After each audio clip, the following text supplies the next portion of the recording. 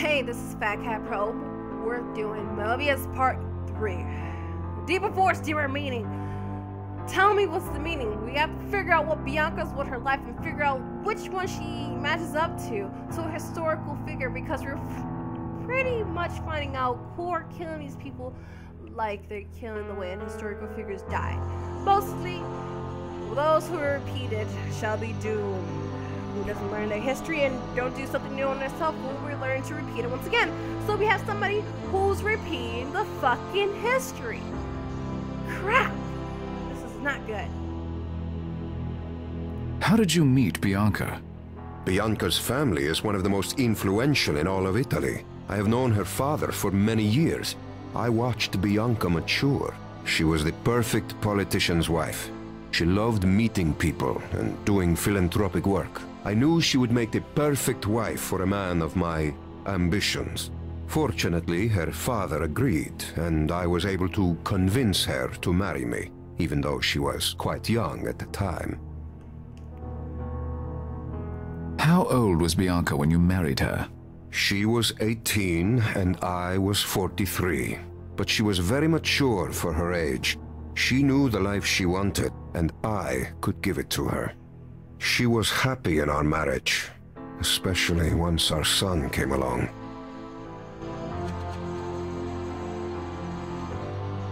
I realize it is difficult to speak ill of the dead, but Bianca must have had some flaws. No one is perfect. It is a good thing that I, myself, am a man who often has to say things no one wants to hear, because otherwise I would throw you out of the house for that impudence. As you say, getting to the truth is not always pleasant. She was a beautiful young woman. She had some insecurities. Never thought she was good enough, perfect enough. Perhaps I should be grateful for that. If she had been more confident, she might never have married me. I appreciate your honesty, Signore.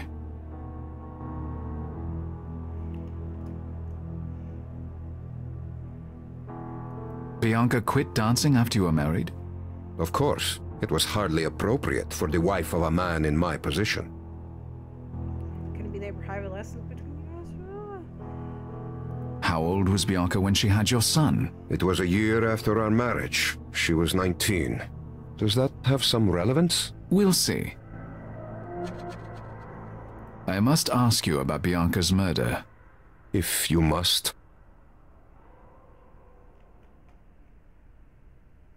Tell me about the night it happened.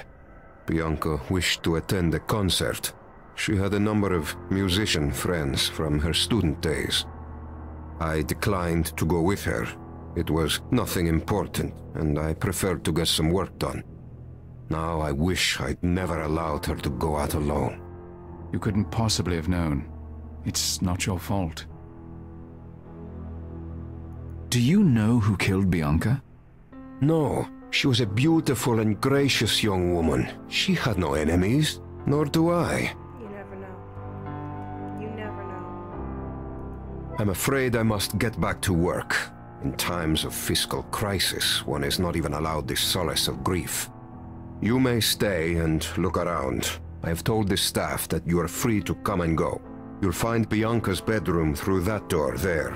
And before you ask, the house has plenty of rooms. Bianca liked having her own sanctuary. We were happily married. I would be the last person to judge such an arrangement. Thank you for your time, Signor Cardolo. Goodbye. We need to have a talk. A wedding photo of Bianca and Dante Cardolo. She is a striking figure. What I can see of it around that large bouquet.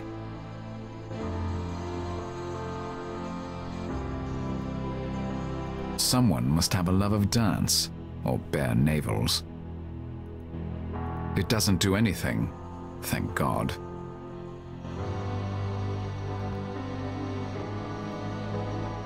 Bianca liked to entertain. I imagine there will be few parties in this room now, at least until Signor Cardolo remarries. I don't play.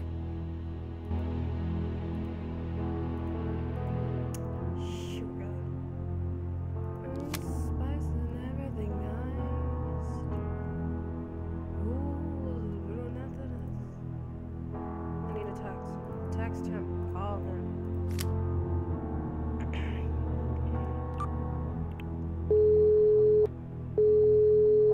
He's busy.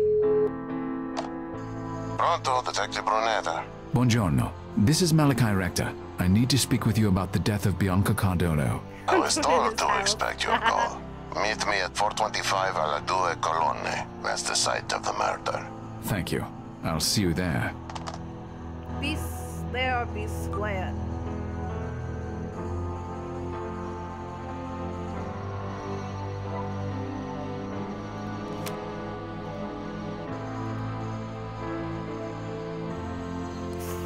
Ooh, she hasn't been with him that long. Oh, fuck. 21? Sofa, sculpture, piano, ballads. Bianca's room and chair. The sofa and chair are Queen Anne, but they've been reupholstered in red leather.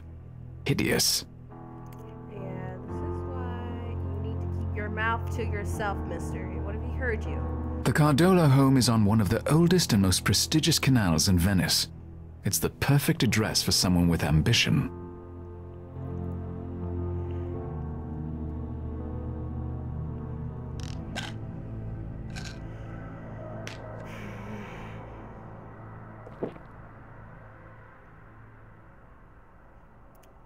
You know, I like what I see with Gray Matter. You know, with all the other games that you play here, it does have its differences, yet it still has similarities. Dance images and more family photos. Boring.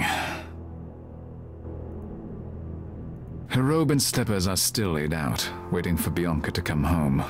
I wonder how long it will be before someone dares put them away. Senor Cardolo said this was Bianca's room, which means I presume that this was not the matrimonial bed. Nearly everything in this room matches.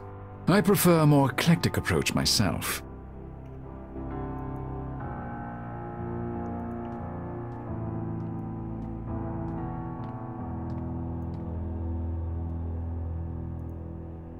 The stool goes with the bed set. It looks rather useless. The desk is 19th century, Italian design.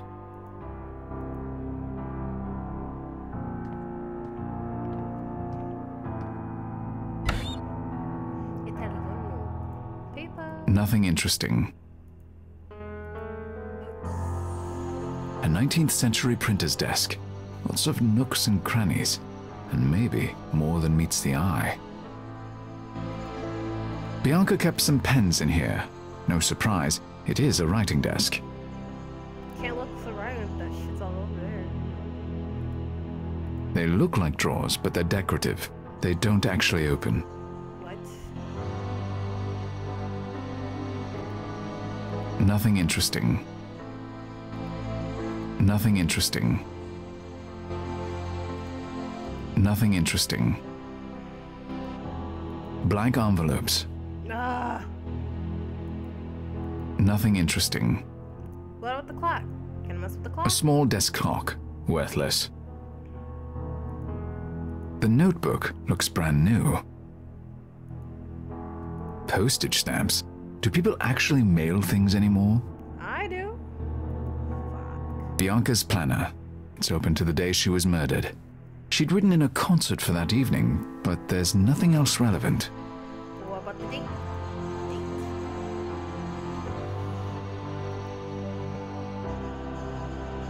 I recognize that. It's a key slot, probably for a secret drawer. Alright, that's for part 4 in life. Well, don't forget to hit whatever button you like to hit. Until next time.